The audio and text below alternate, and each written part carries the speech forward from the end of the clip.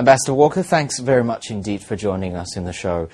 China's new leadership made the debut last year. The coming two sessions meetings will mark another milestone in China's political society. So how do you think the new leadership will affect China, and how do you think the new leadership will be different from the old one? China is very important to New Zealand, and therefore we take a great interest in China in all regards within our abilities.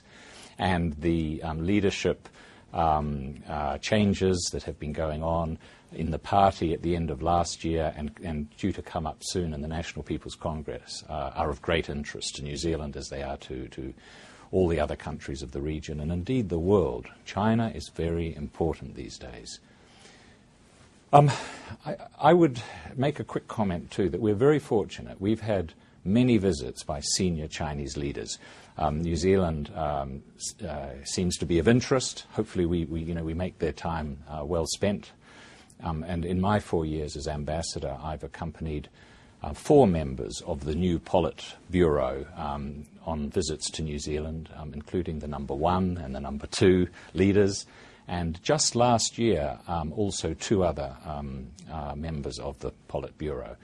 And we're delighted about that because we're a small country, quite a long way away. We feel very much part of the Asia-Pacific region and close to China in many, many ways. But it is a distance, and so the fact that we have these opportunities to meet China's senior leaders and for them to form a first-hand impression of New Zealand is very important. Our leaders also visit China regularly. Our Prime Minister, John Key, has visited twice since he has been Prime Minister, and he has made clear his strong interest in visiting China closely in the wake of the changes, the new leadership changes at the National People's Congress, and I'm optimistic that that will prove possible. We take a great interest. What we have seen is that China has, in a very orderly way, in accordance with a timetable that it made clear that it would be pursuing quite a long time in advance, it has refreshed its leadership. It is refreshing its leadership.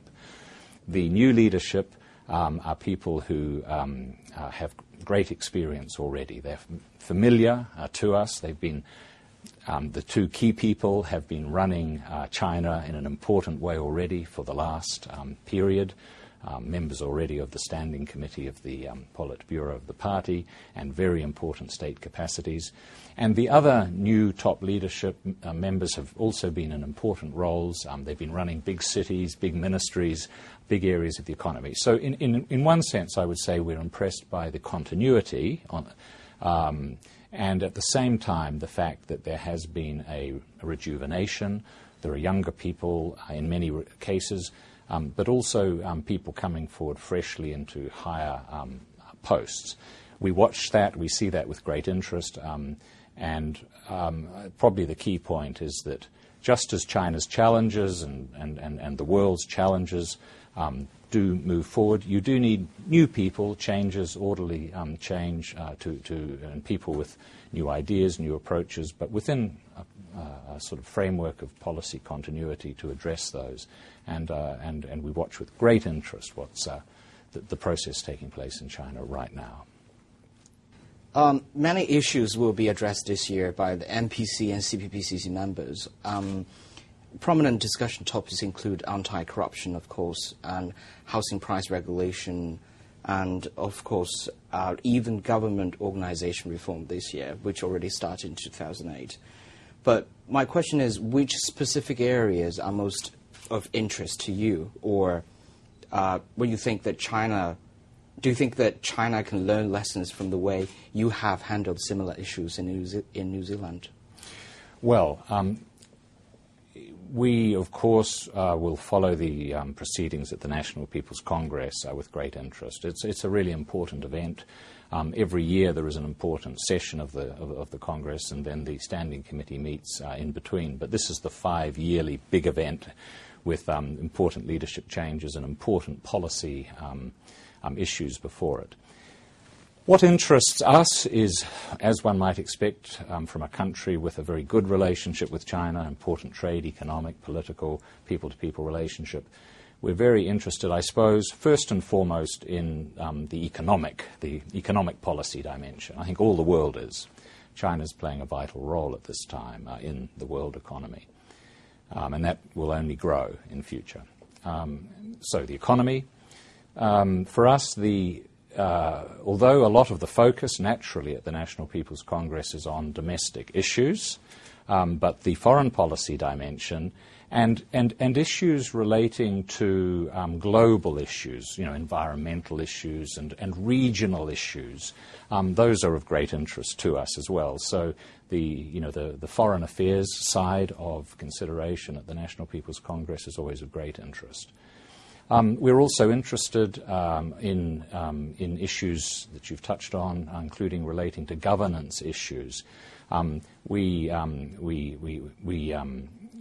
note and we follow closely the debates going on within China. The signals coming from the new leadership of renewed and intensified attention to governance issues, corruption, to public ethics, to transparency, all of these things. These are of interest, I think, to outside countries and partners of China. If I could summarize, I would say that there's a great respect in New Zealand for what China has achieved. If I say the past 35 years, I'm conscious there that I think later this year will be the 35th anniversary of the third plenum of the 11th Central Committee. I first came to China to work here as a diplomat in 1984. And this is my third time here. My first time, obviously, as ambassador, but I was here as a second secretary and a councillor in the 80s and the 90s. And so, we have a great respect. Economically, what China has achieved is, I was going to say miraculous, but it's been done through hard work and intelligent policy and enormous effort and sacrifice by Chinese people, for which China deserves great respect. And it's been done within a very consistent policy framework.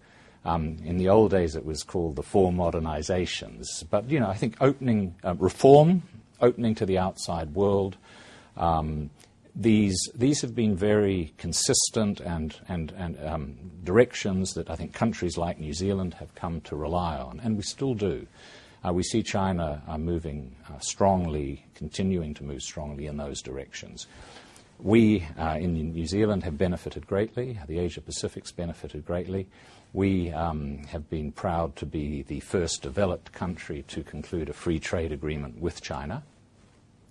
That was signed in April 2008, and we'll celebrate the 5th anniversary of that in April of this year. And I mentioned that we're looking forward to a very senior level visit from New Zealand, hopefully early in after the NPC. I'm optimistic about that, and that would be to mark, amongst other important achievements, the 5th anniversary of our free trade agreement. Also, the 40th anniversary of diplomatic relations has just taken place, another milestone. But on the economy and on our trading relationship, China is now New Zealand's second partner. Australia is our number one partner because it's our close neighbour and a very important economy for us.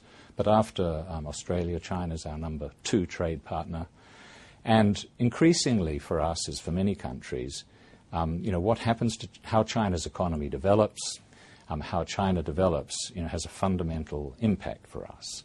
And so we're very interested. And what we are keen to see is a continuation of the trend of development that's been so successful for China and I think has contributed so much to the region and to us over these 35 years, which is the period that I've roughly, or that broad period when I have experience of the relationship and when New Zealand's engagement has really developed strongly. Now, many things feed into that, but I'll rest my comments at this point to say that when we look at the MPC and the policies and the issues and the debates, those are strong focuses for us. Perhaps I should lastly add that obviously the new leadership that emerges, while some of the key outlines of that, the very top, are quite widely expected, there are many, for an ambassador, for people who are working in embassies, for New Zealand ministers, New Zealand leaders, for business leaders. There's great interest in also who a wide range of the new appointments will be, from vice premiers to ministers to vice ministers and so on. And all of these will become known after the National People's Congress, and as I'm sure you're very aware, the diplomatic community in Beijing is anticipating and debating and watching with great, or preparing to see what comes out with great interest. Ambassador Walker, thanks very much for joining us today. Thank you. It's been a great pleasure. Thank you very much for having me on the show, Andrew.